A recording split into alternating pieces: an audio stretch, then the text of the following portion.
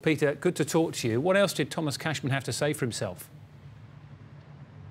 Yeah, hi, Dan. Well, you might remember a witness in this case claims that Thomas Cashman went to her house after the shooting to change his clothes and that she heard him talking about what had happened. Today, he said that was a total lie, a blatant lie. He said he did leave some clothes there, but that had been on a completely different day. And he said that he couldn't explain why gunshot residue was later found on those clothes. He was asked, is it because you shot someone? And he replied, no.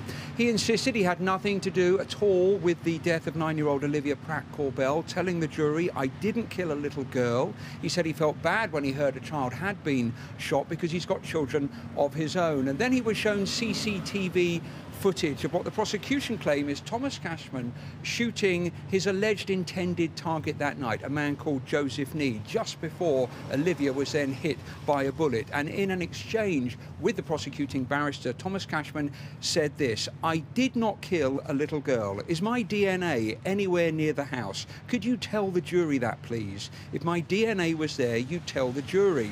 Joseph Nee's given a name in of the suspect who did it. Is this person's DNA on the door of the house? You can't answer that, he said.